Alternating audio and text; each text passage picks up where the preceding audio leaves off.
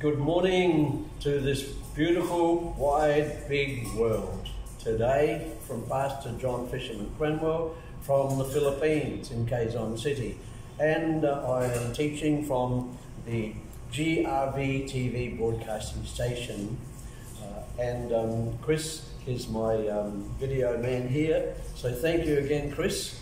And so this morning I will continue with the importance of church fellowship, the importance of going to church Sundays.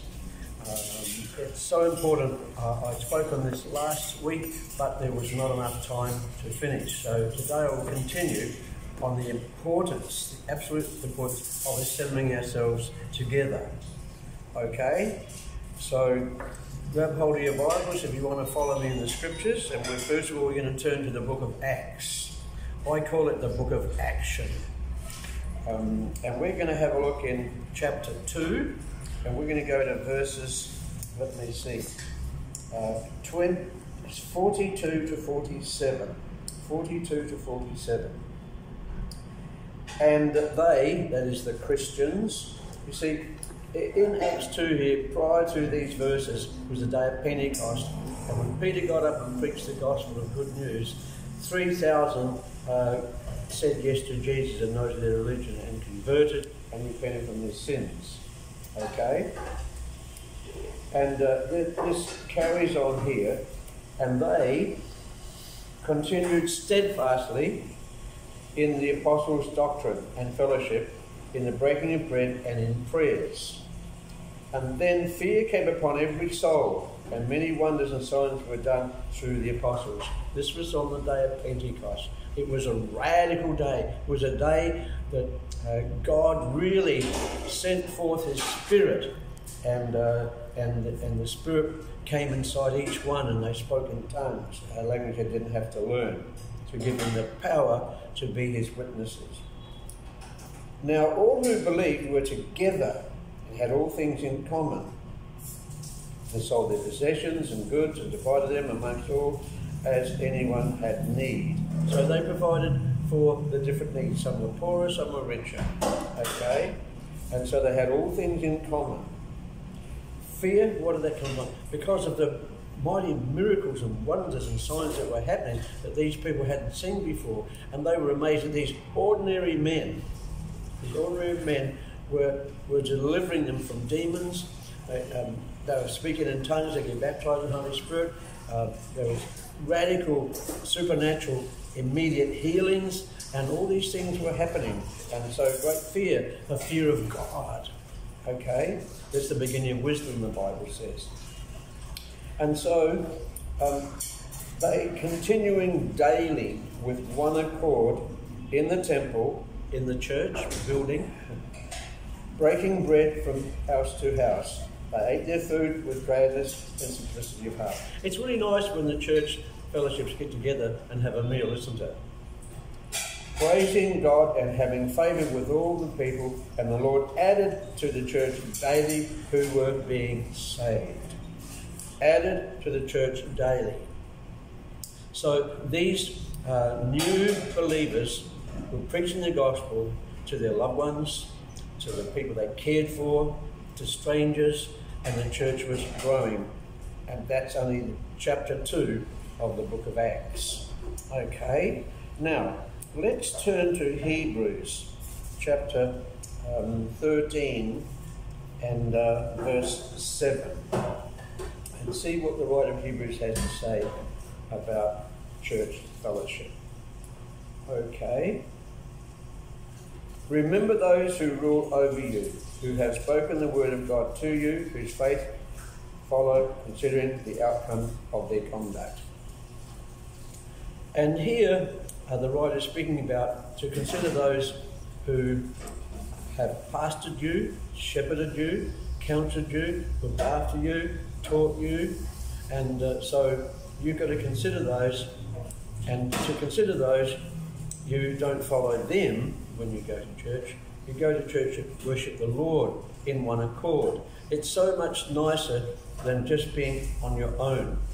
When these people who don't go to fellowship, they worship alone. And yes, we have our alone fellowship with the Lord, we have our prayers, we have our worship time, we do this at home. That's good. But the thing is to gather together on a Sunday and be in one accord and worship together. There's real power in that, and it's you have a feeling of belonging to God's forever family. You're there with the other believers, and so it's so important to get into the church building and join a service and be part of that service. And if you want to be used of God, if you want to rise up in the ranks of the different jobs that are done in the church, then you need to be an attendee on a regular basis. And they'll see how you grow in God, and then they'll see how you can be used, because the pastors, they've been taught these things and grown up in Christ, and they know the Bible, and they can see you growing in God, and that you have the potential to do this, do that, or the other. And they'll point you in that direction. Okay? So consider those who rule over you. Okay? So let's have a look now at 1 Thessalonians, which is all in the New Testament. 1 Thessalonians, and we have a look at chapter 5. How's your Bible reading going, by the way? Because a few weeks before, I spoke about the importance of reading the Bible daily. So I'm just asking you, how's your Bible reading going? Are you reading it daily? Are you growing in the things of God? Are you learning about the Lord more and getting closer to Him through reading His Word? Okay? Now, let's have a look at 1 Thessalonians 5, chapter 5, verse 12 and 13. And here we see this exhortation of Paul to the Thessalonian church. And we urge you, brethren, to recognize those who labour among you and are over you in the Lord and admonish you, and to esteem them very highly in love for their work's sake. Be at peace among yourselves. Okay? So here, recognise those who labour among you and are over you in the Lord and admonish you. Here, the pastors, the shepherds of the sheep, are encouraging you to grow in the things of God. They're teaching you from the pulpit every Sunday. And if you're missing out on this teaching, well, you say, yes, but we can go online. Yeah, that's okay. But you need to be together, not just online. So get to the church. It's like, for me, online, when when the church closed down 4.5 years ago, I didn't like online. It was so impersonal. For me, it was so personal. We must be involved with people, with God's people. You are the church. And you see, if you're missing, they miss you. And you'll miss them. You see, that there's no loner when it comes to the church. There's no loner. There's no lone ranger. It doesn't work like that, because you'll teach yourself and you'll get into error as well. Okay? So let's look at 1 Corinthians chapter 12. Okay? 1 Corinthians chapter 12. 11, 12, and verse 28. And you might have read these scriptures before. If not, let's have a look. Verse 28. And God appointed those in the church, first apostles, second prophets, third teachers, and after that miracles, then gifts of healings, helps, administrations, and varieties of tongues. Okay? Right. Well, let's look at what it says in 29. Are all prophets? Are all prophets? Are all prophets? Paul asked that question twice to the Corinthian church. After, are all teachers? Are all workers of miracles? Do all have gifts of healings? Do all speak with tongues? Do all interpret? but earnestly desire the best gifts. Okay, and yet I show you a more excellent way. Okay, now, not everybody's a prophet, not everybody's an apostle, not everybody's a teacher, not everybody's a pastor, not everybody's an evangelist. That's the fivefold gift ministry, which I'll talk about in a moment. So, to be part of the church, you must be part of the body of Christ. It's the body of Christ. And over universally, the born-again churches get together. They are all the body of Christ, regardless of their name, regardless of what their name is. As long as they're born again, they're the family of God, they're our brothers and sisters. And we are one body, universally, one body. And I believe from my last facts I found was that about 2 billion people of the world belong to a born-again church. That's a lot out of 8-point-something billion population. Okay, so we want to build up the church, like they did in the book of Acts, and they're added daily. And to do that, you must evangelize. And to evangelize, you must read your Bible, because that's where you get the words to tell people about Jesus. And to be an example of them going to church, take them to church and be their example. So let's have a look at Ephesians, shall we? The book of Ephesians, where Paul spoke to the Ephesus church. Ephesians chapter 4, and we'll have a look at, let's see, yes, verse 9. We'll start there. Now this, he ascended. Jesus went up. What does it mean but that he first descended into the lowest parts of the earth? That was when he was crucified and went into the tomb. He who descended is also the one, Jesus, who ascended far above all the heavens, that is, he might fill all things. And he himself Jesus gave some to be apostles, some prophets, some evangelists, and some pastors and teachers. Why? Why did he do this? A very good reason.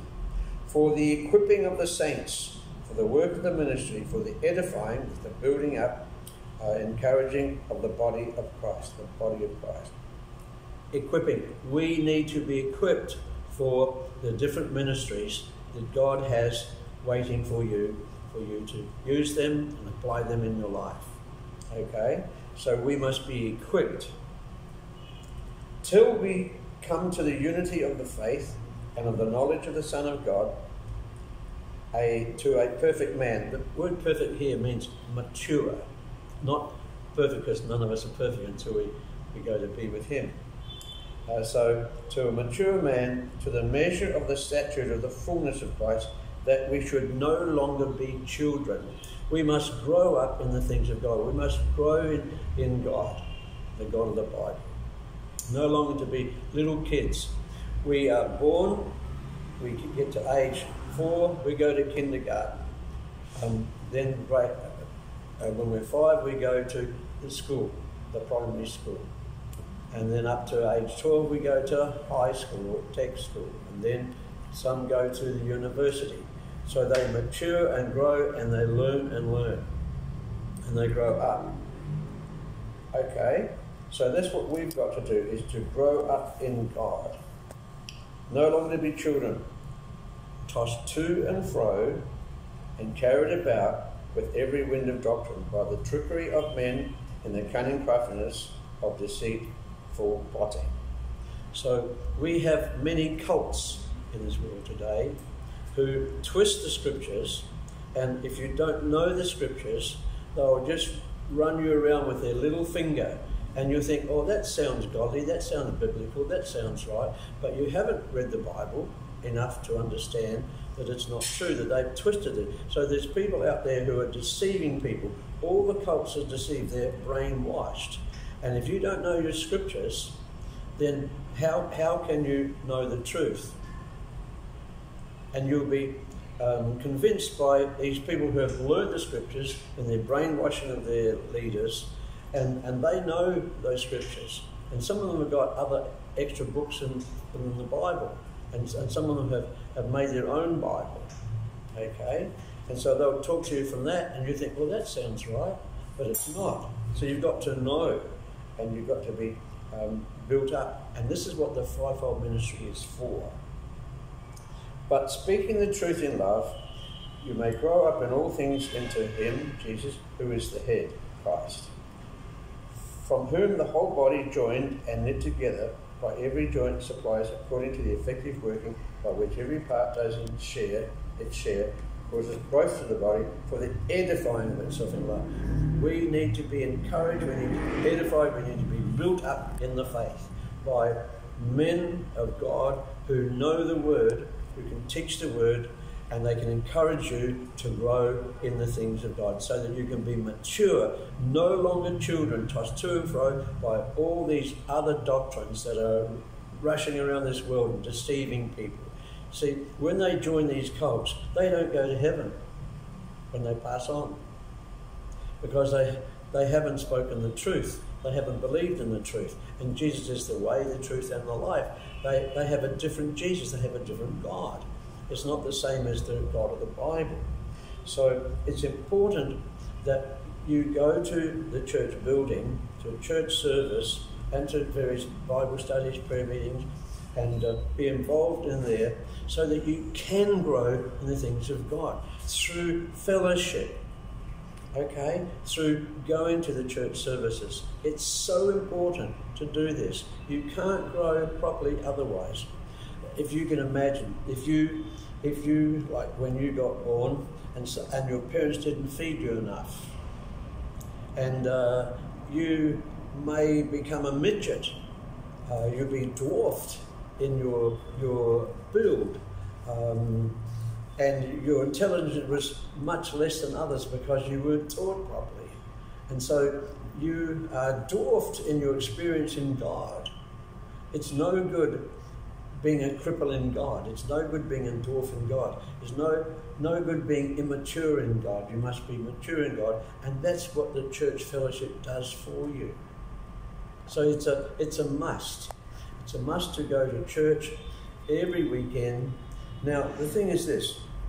You say, but I'm unable to. I'm crippled. I'm in a wheelchair. Well, I've seen wheelchairs in our church and seen people get healed.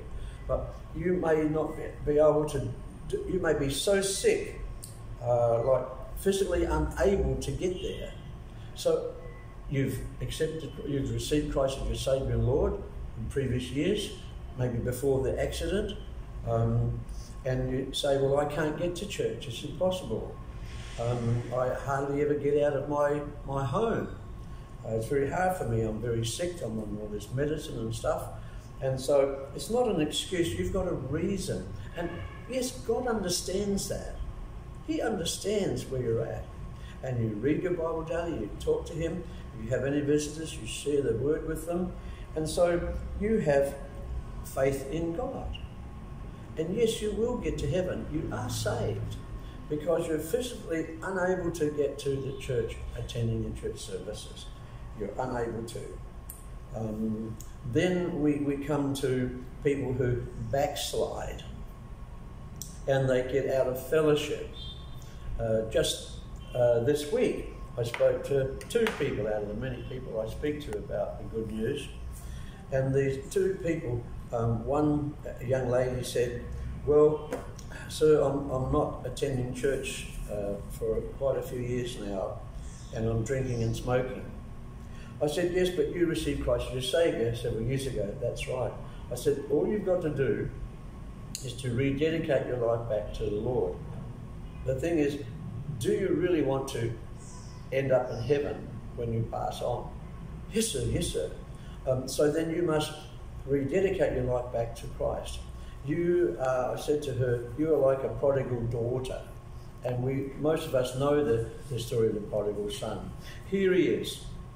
He's spent all his inheritance. He's got no more friends. He's been drunk. He's been with the women. He's been partying up big time, having a great time with all this money. Suddenly, no money, no mates. And then he finds there's a famine hits the land. Job's hard to get, but he lands a job in a pig pen. This is like the end of a person's world. Ending up in a pig pen with the urine and the manure of pigs and the mud and the slops. And the Bible says that he looked at the pea pods in all this mire and he desired to eat them. Now you've got to be at a pretty low place to be like that. Well, that's where you are if you're a backslider. You are a prodigal son or a prodigal daughter. That's where you are now. You're in the pig pen of life. But if you be like the prodigal son, come to your senses, realise you sinned against the holy God. And like the prodigal son, he hopped over the fence, said goodbye to the pigs, and started walking down the road all tattered and torn and bruised and dirty and filthy and stinking on pigs. And so he must have thought to himself, my dad will be very angry with me. He'll kick my butt and tell me to get lost. And he'll disown me. But see if I can get a job on the farm and be a worker for him. So he had all these thoughts, as you can imagine yourself, and not knowing that his father, for about a whole year he'd been away, every day he went down to the front gate, looking down the road to see if his son was returning. This shows you the love and concern of the Father, God. Okay? So this particular day, the father goes down there and looks down the road and sees this little figure all hunched up, walking gingerly along the road towards him. And he looks, that's my son. And he runs down there, hugs this filthy, stinking young son of his, hugs him, embraces him, kisses him on the cheek, and puts rings on his finger, shoes on his feet, and throws a big party for him. And the other son, who'd been a hard worker, was jealous and complained. But he said, your brother, my son, was lost, now he is found. So there's more joy in heaven over one sinner who repents, the Bible says after that, than the 99 self-righteous. So here we see the importance of you coming back to the Father and not neglecting the assembling of yourself in the church services anymore. And he will forgive you of all your sins, of all your backsliding, of all the sins you've done, no matter how bad they were and how many times you did them. He's a forgiver. He's a God of mercy, of forgiveness, of salvation, and you will get to heaven. So, before I close the teaching on the importance of going to church regularly every week, okay, I want to say this to you. Are you saved? Are you sure you're saved? If you died tonight, would you be absolutely sure that you go to heaven? So you might say, well, I'm not sure. Well, I hope so. Or maybe I think so. Well, you've got to make sure, because it's too late afterwards. When you take your last breath and you're not saved, you haven't followed Jesus Christ for a certain time of your life. You haven't. You followed some religion, some idolatrous religion, you followed some philosophy, or you've been an atheist or a Gnostic, and you've just been doing your own thing, then the Bible says, repent and be converted, so that all your sins shall be washed away, and times of refreshing shall come from the presence of the Lord. That's Acts chapter 3, verse 10. So you must repent from your sins. To repent means to go in the opposite direction you're going, making a 180 degrees turn of your life. Stop doing those things that you did to please the devil and start doing the things that please God. So when you come to Christ, you confess him as your Lord and Saviour. You speak to him in a prayer and you ask him to forgive you. You admit that you're a sinner. So if you really want to make sure you're going to heaven, then that's what God requires of you. God's way of salvation is through Jesus Christ, not through religion. This is not about religion, it's about relationship. And if you don't have a relationship with God, that's what he wants for you, then you can't get to heaven. Is your religion or your philosophy or your unbelief really worth going to hell for eternity? Of course not. So come to your senses. Right now, the Bible says to come now is the day of salvation, now is the acceptable time. 2 Corinthians chapter 6 verse 2. So now is the appropriate time, it's the right time, it's the time God will forgive you. So if you want to make sure, really sure, 100% sure you go to heaven, please pray this prayer with me from your mouth and mean it in your heart. So please follow me. Dear God, have mercy on me, a sinner. I'm sorry for sinning against you, a holy God, but I believe that Jesus Christ died on the cross and rose again for all my sins on the third day. I repent for my sins right now, and I willingly turn away from my idolatrous religion that cannot forgive my sins nor save me from hell, to follow only you, my Lord Jesus. This I promise you for the rest of my life. Please make me the person you want me to be. In Jesus' name, amen. Amen? Amen. Amen. And if you prayed that prayer, then you are now a new person in Christ. The Bible says if anybody is in Christ, they're a new person. The old has passed away, behold, the new has come. You're a new person. All your sins are washed away. Your secret sins, every sin you've ever done, and God will no longer hold any sin against you, the Bible says several times. And you're a new person. So start doing the things that please God. Don't go back into your life. If whatever religion you were, don't go back to that church because it takes you down to hell. So go to the born-again church and grow in the things of God, as I've been teaching this morning. Okay? So start to read a Bible. If you don't have a Bible book like this, if you don't have one, then you can download one in your cell phone. Okay? Free offline download. And start reading one chapter a day in the Gospel of John in the New Testament. It takes 3 or 4 minutes to read one chapter, and it cleanses you and God speaks to you. And every day you read the Bible, your faith in God gets stronger and stronger. But every day you don't read the Bible, your faith gets weaker and weaker, and you can't get into heaven. There's no non-Bible reading, non-fellowshipping Christians in heaven. Okay? So there's 4 things you need to do. Read your Bible, talk to God, tell others about Jesus, and go to a born-again church and grow in the things of God. So we've covered the first one, reading your Bible. Okay? Now, second one is you talk to God the Bible way. Never do this as some religion does. It's called the upside down cross. It's a curse sign. Okay, it mocks and insults the cross of Jesus, the beautiful cross of Jesus, our Saviour. And so then start to point people to Jesus. We mustn't allow our loved ones to go to hell. We must share with them the good news and leave nothing out. We must tell them that God didn't make religion, that sinful man did, and they've twisted the Bible to suit their own teachings to deceive the people. Religion is a deception. There's 4,200 plus religions in the world today. And so if you follow religion, you go to hell. If you follow Jesus, you go to heaven. So now you've prayed that prayer, it's a promise you've made to God. You keep your promise and he'll keep his. Okay, it's an agreement you've made with God. If you don't keep the promise, you can't get to heaven.